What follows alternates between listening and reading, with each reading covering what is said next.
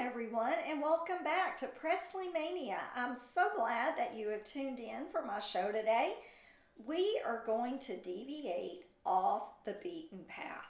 I know, don't be shocked. We're not going to be talking about Priscilla this and Priscilla that today. We are going to talk about someone who Elvis referred to as his best girl. Any idea who that would be? It was probably who most people describe as the love of his life, and that was his mama, Gladys. That's what I thought we would do a show about this week and probably next week as well. Gladys just had a birthday on April 25th, and also Mother's Day is coming up. So I thought, let's take a break from all of the negativity with Priscilla and let's talk about somebody who was such a positive influence on our man Elvis, someone that he loved with every beat of his heart, and he never stopped. And she loved him back. Oh my gosh. He was the apple of her eye, and I think in some ways that when he became famous and he was gone so much that it became difficult for her to continue to be upbeat and positive and those kind of things. But that's a subject for another day. So let's talk a little bit about Miss Gladys. I want you guys to know that I've pulled a lot of my information from this book, Elvis and Gladys by Elaine Dundee. I don't know how many of y'all have read that book, but I am telling you, I'm looking to make sure my microphone is on because the last show I recorded for y'all, I did a whole show. I went back to check it out, and lo and behold, I am just, you can see me and my mouth is moving, but there is absolutely no sound coming out. Not a lick. And I went, what is going on? What has happened? And I had not turned my microphone on. So I wanted to make sure it was on so I wouldn't have to re-record it. But back to this book. I don't know how many of you have read it, but I am curious if you have found it as difficult of a read as I am. I am one of those kind of people, I can start a book and I can usually finish it in 2 or 3 days. And sometimes I've been known to take a book and just read all day long and finish that thing. Not the case with this one. I started it and I'll read a little bit and then I stop. And then I read a little bit and then I stop. Or I get sleepy and I'm like going, okay, what is going on with this? And it's not that it isn't interesting. I think that the first part of it, I'm to chapter 9 now, and I think the first part of it has been just a little slow in that I am, it's talking a lot about the history of Gladys's family. It's talking a lot about where all they lived, and I'm kind of wanting to know more about Mama Gladys, and I'm wanting to know more about Elvis, and so I've had to go back and reread some of it and go back and look up some things, especially for this show, because like I said, it is full of information, but it has been hard for me to finish, and so it's my goal now, y'all. I'm going to finish that book. Okay, let's talk about Miss Gladys. She was born, like I said earlier, on April 25th, but in 1912. And she passed away on August 14th of 1958 at the age of 46. A lot of people have said, oh, I thought she was 42 when she died. Well, when you look it up on the internet, some sites say 46, some say 42. But I am pretty convinced she was 46 years old. And I will tell you how I came to that conclusion here in a little bit. And it's really quite interesting. So she was born in Pontotoc County, Mississippi. And Pontotoc County is right next to Lee County. And why is Lee County so important? Because that is the county Tupelo, Mississippi is in. And we all know what happened in Tupelo, Mississippi. That's where our guy Elvis came into this world and took his first breath. So anyway, she was born in Pontotoc County. She was born to a family of sharecroppers. They were very poor. They didn't stay at one place very long. You know, they'd be here a couple of years and then they'd move to the next place. And that's just kind of how it was back in those days when you were a sharecropping family. You did what it would take to make ends meet, you know. I think that was just the way of the world back then. There wasn't just a whole lot of money. There were a lot of people who were poor, and this is the family Gladys came from. But they were a tight family. They loved each other. They did a lot of things together, and she grew up with knowing what it meant to be a family and love her family and support each other and care for each other. She was described by her sister Lillian in a very unique way, I thought.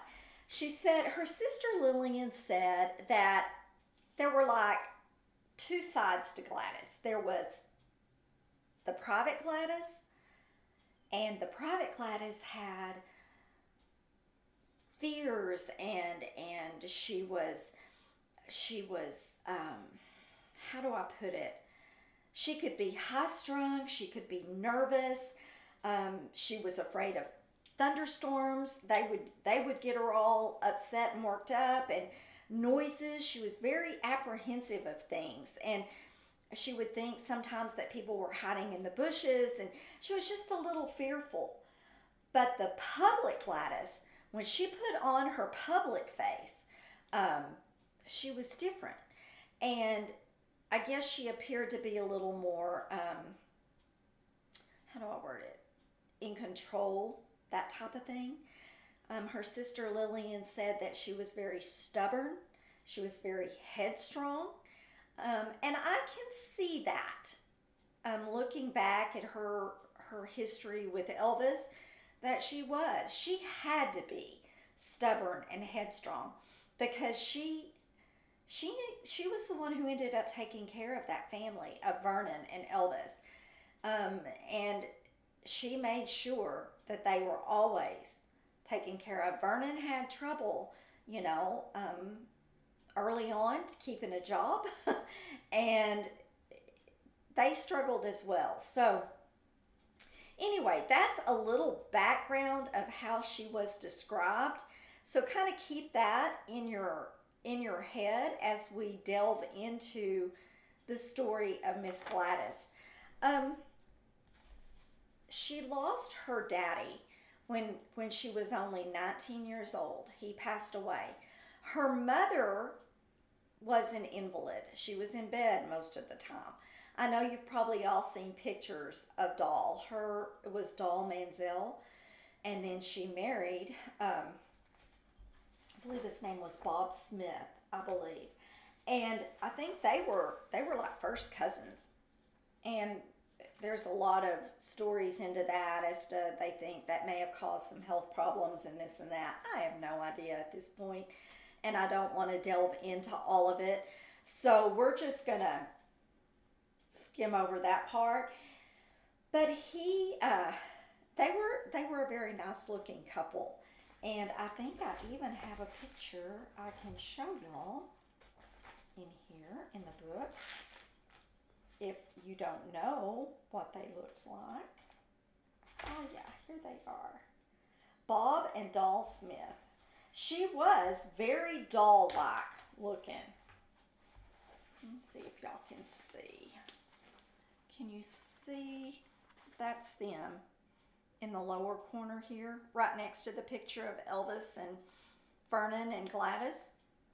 But she was very pretty. She had dark hair, and a lot of people think that Elvis may have gotten some of his, good looks from the Manziel side.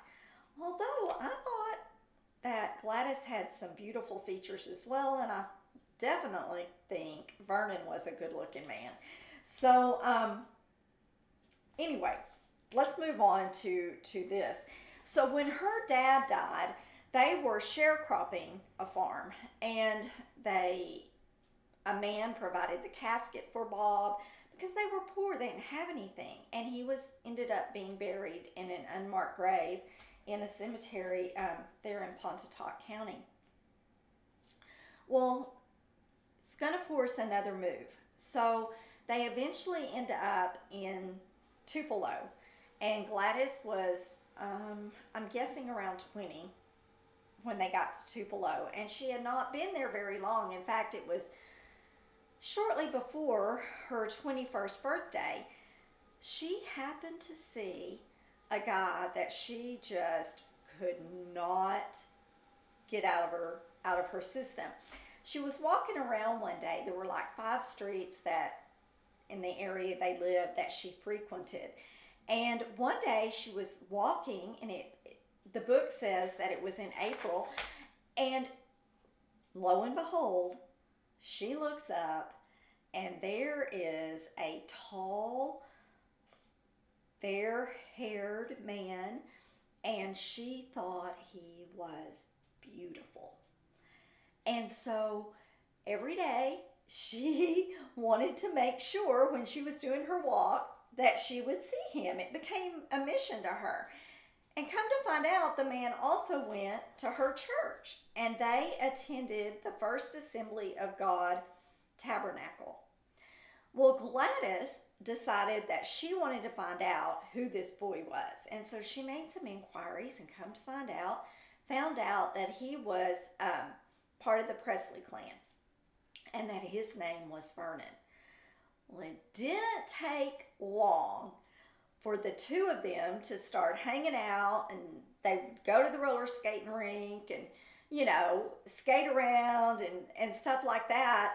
And I guess it must have been a whirlwind romance, because the two of them fell in love. And what did they do? Well, so the first mention in this book that says when she met him was in April, on June 17th of 33. So she met him in April of 33. On June 17th of 33, Miss Gladys and Mr. Vernon eloped. That's right. I don't know if many of you knew that or not, but they did.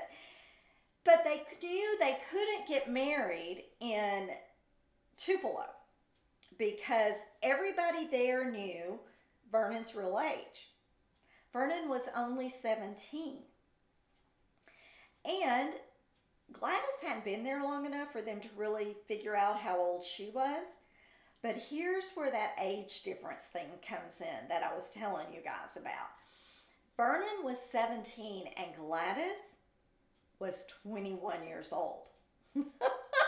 So she's 4 years older than Vernon. So remember I said some people said that she was 42 when she passed. Some said she's 46. I'm pretty sure she's 46. So anyway, let me tell you a little bit about how this day went. Okay, let me find where I was in my book. Let's see. Here we go. All right. Vernon had, and remember I told you, they were poor, and the Presley family was no different. They were poor as well. But they figured out that they wanted to get married and they were going to elope to do it. So that means there were going to have to be some lies told. So what did they do? On Saturday, June 17th of 1933, they had a friend, or Vernon had a friend, and his name was Marshall Brown. And he becomes an important part of this story. He loaned Vernon $3 to get the marriage certificate. Not only did he lend him the $3, Marshall and his girlfriend at the time, who was Vona Mae, who was also, her maiden name was Presley, those two and Vernon and Gladys went to Pontotoc County, the county where Gladys was born. And they went there. They did a lot in one day, y'all. They got their marriage license. They got married that day. Let's see, it says all in one day they made an application for a marriage license. They made out a marriage license and certificate.